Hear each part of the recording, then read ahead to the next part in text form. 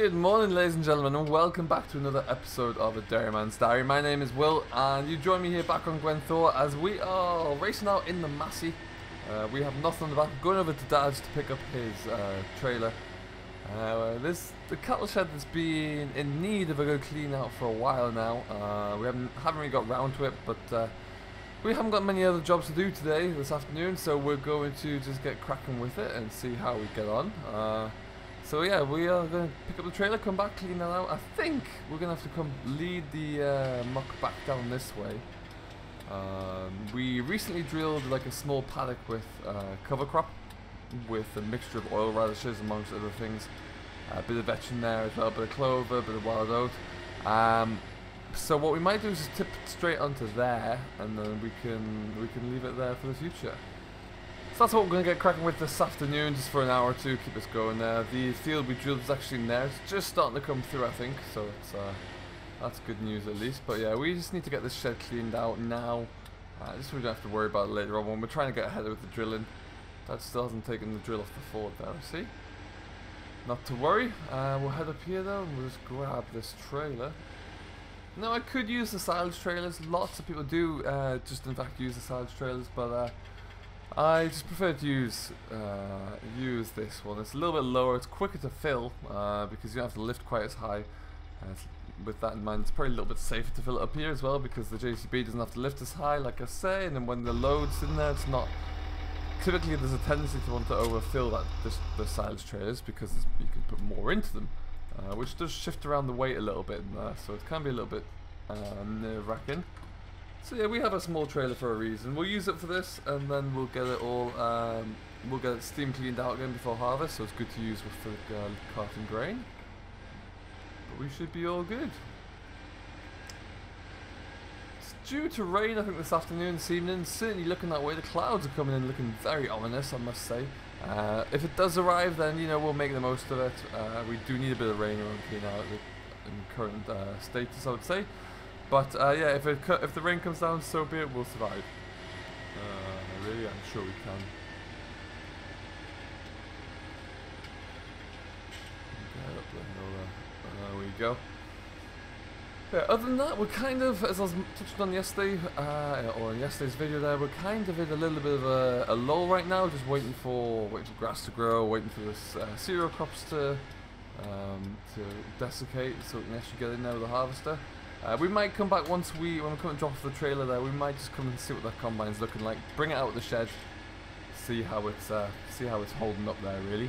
Because yeah, we're gonna need that sooner rather than later. I think we're gonna need it up at our yard first. That's the way the crops are looking at the moment. We'll see how it progresses over the next week or so. But yeah, there's a few crops that need the wheat's a little bit further behind at the moment.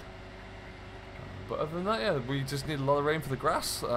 We need to find a right balance of a good amount of rain for the grass, but very little rain for the spring crops. So we'll figure that one out, and we'll find a way to get it all done. We always do.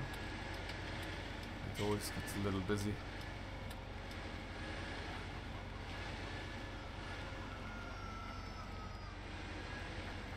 Well, we are back in here now. We just refilled the water troughs there. Really, we need to give the cattle another clean out properly. But what we'll do,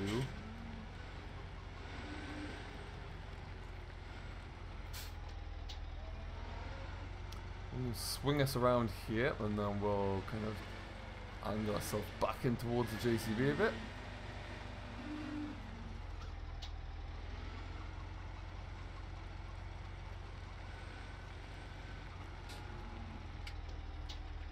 That should do the trick.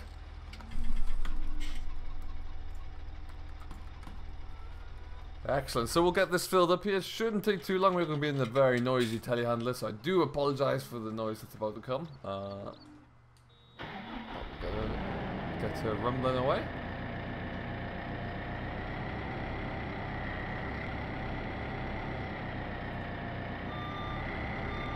So we do keep straw down in here for the cattle. They typically don't tend to use it too much through the summer because, well, they're out and about in the fields, but we keep the doors open so they can come in if it gets too wet. Typically with our British summers there's always a chance of a big shower, so we like to kind of give them that option when that does inevitably arrive.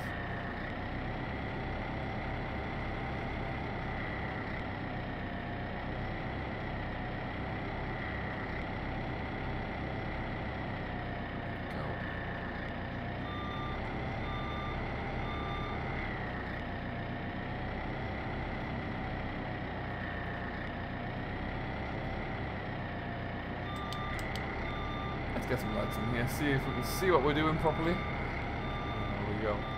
So I hope you're all doing very well. I hope this finds you in good health, whatever you're getting up to, and I hope you're managing to get everything done as you would like to. I know there's a lot of people now are finishing up the harvest, getting the drilling done, perhaps even getting back into school as well, which is always exciting.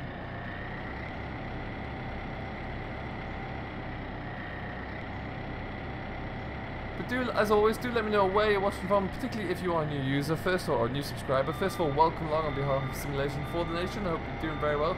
Thank you for subscribing and checking out my vlog on his channel. We really do appreciate that, the pair of us. It's always nice to have you on board.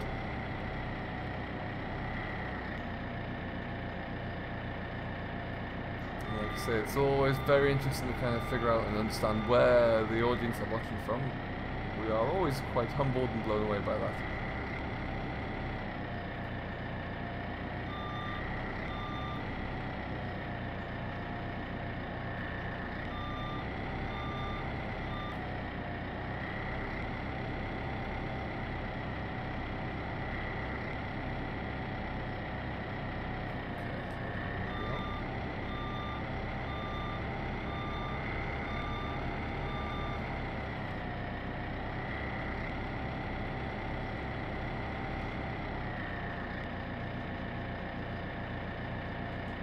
Excellent, so we'll probably put another couple of loads into there. That should just about do us, I would imagine. Good enough to get us out of here and up the road. Some of the drier straw I don't mind particularly leaving here. Just want to get some of this wet muck out of here. It's been sitting here for quite a while as we got rid of all the, or focused on first cut really, got that all out of the way. So yeah, it doesn't hurt to get this all cleaned up now whilst there's not a lot else to do really.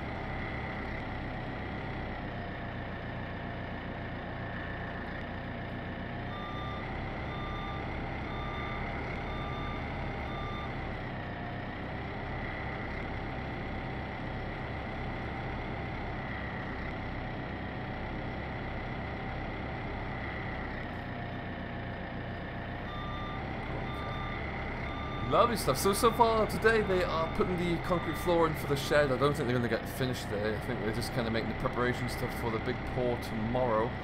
So that will be very interesting to see how that goes. We probably won't go and check on them today because, like I say, they're just putting like the finishing touches to the metalwork in for the concrete pour. We're going to have a look at that tomorrow though to see what they're doing. Interested to see how that goes and see how quickly they get it poured there. They are an incredibly efficient little outfit when they get going, so that would be great to see. I hope that continues. But yeah, once that's in, then all they need to do really is put the doors and the roof panels on, and then we're good to go. So we could have a fully operational shed probably very soon actually, which is ideal for what we need because well yeah, I need to fill the rest of those sheds with bales that I've touched on, so that'll be quite nice to get that out of the way.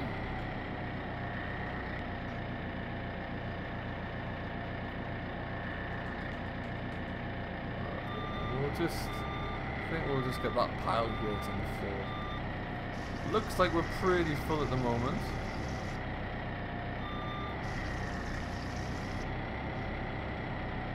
Without hitting my own tyres, of course, that would be the best way to go about it. That's lovely.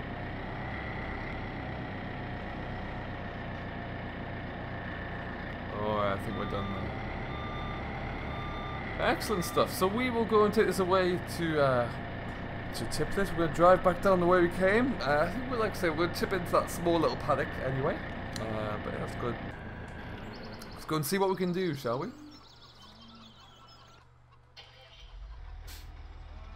Now there's likely going to be one more load of this, so we will take this one down. Come back, we'll get the next load loaded up, and then we will bring you along for the ride there, where we can see where we're going, and also going to have the combine as well. So we'll get this first load done, and we'll come back and catch you in a little while. Okay, folks, load number 2. We are out here. There's actually not a great deal left in there now, to be all honest with you. So we'll probably tidy that one up later on this afternoon.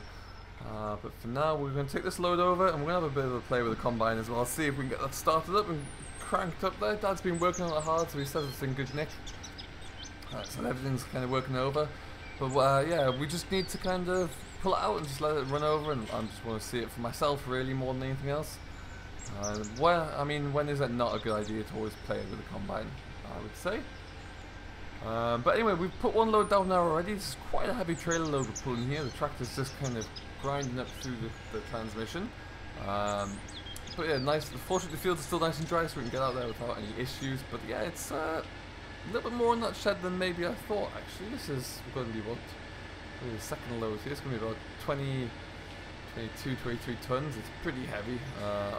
22, 23 tons across both trailer loads, obviously. But yeah, it's good. We need to get this put into the field anyway, and then we'll be spreading this and then ploughing it in come autumn there. Probably onto one of the spring wheat fields, I think, but we'll get around to that when it's all good and ready. There we go.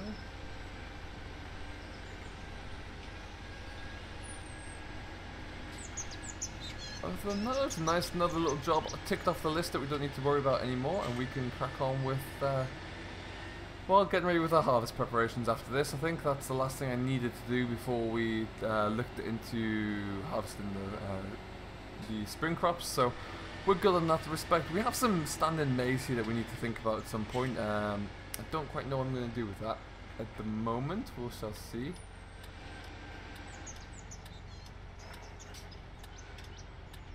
No, it's going to turn back into here. It's a little tight.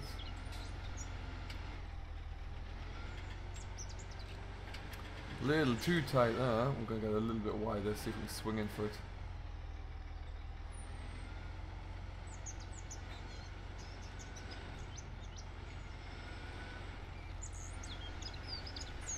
There we go. So you can see there is load number one, and all we're going to do is just tip onto the back of that load. And then we'll keep that going down the field a little bit here. This field, like I say, has got a cover crop in, so it doesn't matter if we trample over it too much. It's a fairly kind of resilient crop anyway, so it will come through. And it's just like a nitrogen fixation, really, with the aim of capturing a little bit of extra nitrogen, putting it back into the soil that we can direct drill straight over the top of. But up goes the trailer. As you can see, this is kind of an old tipper lorry conversion, really. So it's a tipper lorry axle, tipper lorry body, just converted to be connected onto a tractor. It works very well for us. It's a good hauling trailer. It has air brakes on it as well, as do most of the modern trailers. But at the time that when we got this one, that was kind of like more of a rarity, I think would be fair to say. And it's load number 2 in the books. So what I think we'll do, we'll just park the tractor in the gateway here for now. We'll come back and get this to obviously drive back up to the main yard in a second. That's perfect. And around the corner we go. We're just going to pop into the main yard here.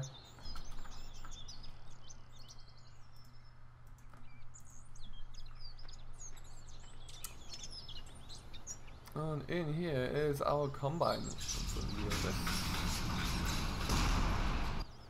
So we've got a combine header, and then we have the beast itself. Now I think we might not be able to get the combine out per se without moving the header, so we'll leave it in, but what we will do is we'll just jump in and give it a good start up, get it cranked over there, and see how it performs. It's been a while since I was in this cab, let me tell you, good lord. So it should start on the first attempt. Let's see what it does. Oh, and it does. Lovely. I'm just going to pull it back away from the wall a little bit.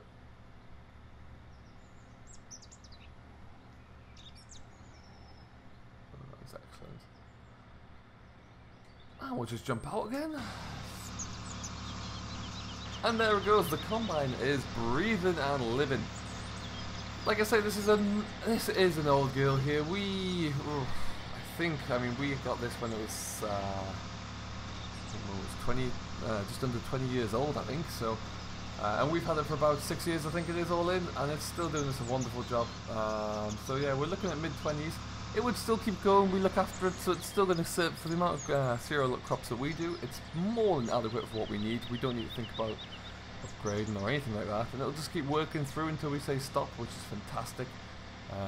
The secret is to always make sure you look after them and keep them going, and yeah, that's what we aim to do. Header's in good nick, header trailer's in good nick. There's no rust or corrosion anywhere on either machine, apart from that little bit you could just see up by the grain tank there.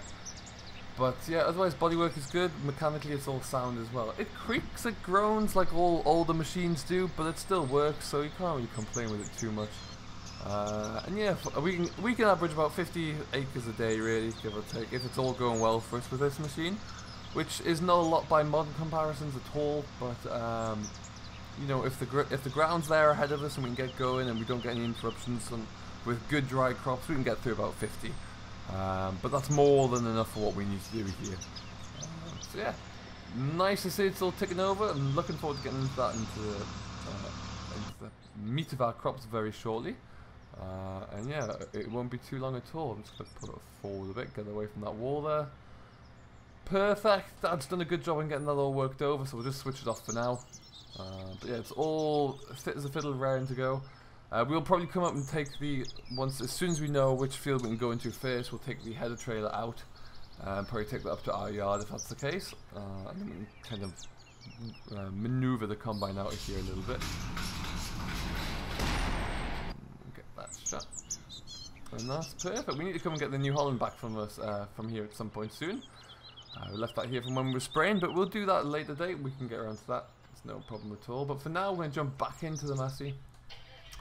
We're going to take this back up to the main yard, so we'll get that last load cleaned up, and then we'll also give the pressure washer is up there as well. So we'll give us a good steam clean, and that way we know that we're good to go moving forward, and it's in good clean quality for us to cart grain with this trailer. But for now, like I say, we're going to just take this back up. We'll get this muck shift finished, and it's another job off the list, which is great news. So we will leave this here. Thank you ever so much for watching. It is another short one, I do apologise, but for now we just there isn't a lot else we can get cracking with at the moment. We will be on the cusp of harvest very soon, and then we're going to flow straight into some more hay and silage. So lots to do there. We'll keep going, and we will catch up with you in the next one. So until then, thank you ever so much for watching. I do hope you have enjoyed. If you have, please do hit that like button, and if you have yet to subscribe to Simulation for the Nation, who very kindly hosts this channel, please do smash that subscribe button as well, and we shall see you in the next one. I have been Will. Thank you ever so much for watching. Do stay safe, enjoy what you're doing as always, but most importantly, happy farming.